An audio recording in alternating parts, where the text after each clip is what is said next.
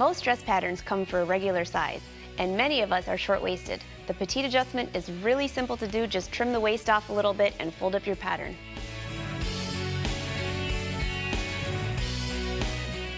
Hi, I'm Angela Wolf. I'm an online instructor, and we are back to the little black dress. One thing about the dress is maybe the neckline on your pattern doesn't flatter you, or you want to change it because it already fits great. Let me show you a quick way to do this. So here is my pattern. I traced one of my patterns without all the labeling to make it easy for you. This is the center front, and here's my neckline. It is so easy to change this. All I have to do, now keep your shoulder seam the same length, otherwise you have to change a lot of other things. But you can make it circular, you can make it sweetheart, you could make a V, get the idea? You can do anything you want. The big thing though is that you have to do the same thing for the facing piece. The facing piece that's on the front, you have to do the same thing. Because I didn't do anything to the shoulder, the only part of the facing I have to change is this center front. So if your facing piece, which it usually runs on a curve, if it stopped here for some reason, you're going to need to make that longer. So I just want to draw this for those of you that need to redraw your facing piece. Usually it comes around like this and down. And then this is the side front, so it would be, finishing up this way. The key here is, if this is the bottom of your facing, everything has to be on a curve. No points. Otherwise, you're going to be able to see that through your fabric. So whatever your facing is, just trace it the same way. That's what I have here. And I've turned this into a V-neck. Uh-oh, I see a big problem. What did I tell you? Everything has to go on a curve, and we've got a point right there. So pretty easy to fix. Just trim it out and make a circle. Or a curved edge, not a circle, but see, that's much better. Because when this is going to push on the right side of your garment. So there's my facing. I've already attached my fusible interfacing. That's a great way to keep that nice and crisp. Here's my top. I'm going to pin this together. I chose a V-neck to show you here because it's one of the most difficult. A lot of times when you're sewing a V-neck, the V might be skewed a little bit, or maybe the V is supposed to go here and it ends up here. For those of you that have done that, you know what I'm talking about. So lay this out, match up your shoulder seams, just like this. And now lay out your garment.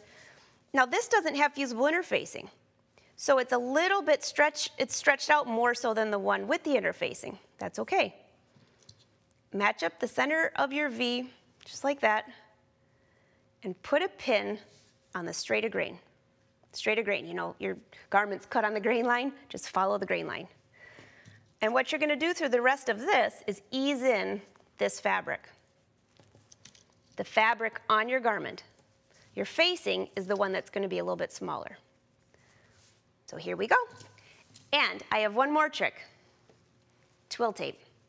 Of course, I use a lot of it. This is twill tape, just cotton twill tape. You could also use polyester.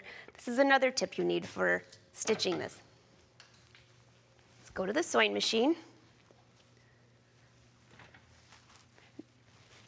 You're going to stitch with the garment side down and then the facing side up, because remember, we're easing in that fabric.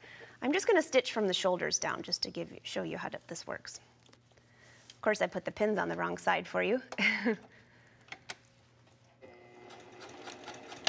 One more thing, on my pattern, I already have 1/4 inch seam allowances along the neck edge, so I don't have to do any trimming. You might want to do that, trim your seam allowances on your neck edge if you have a 5/8 inch, because it's just too much bulk. Okay, here's the trick. Get down to the edge of your V.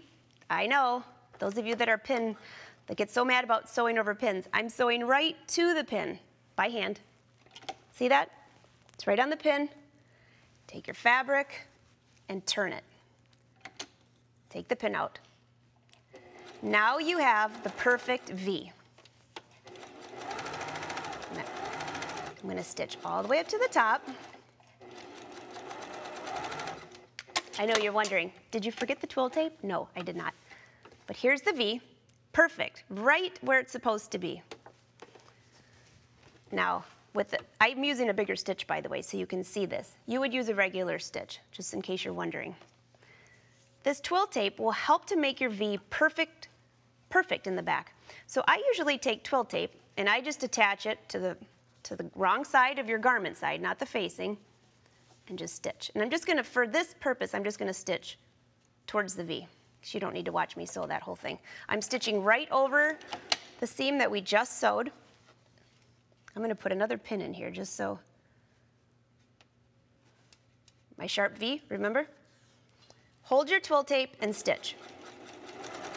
Again, that's easing in that fabric right to the edge. Let's go back up here.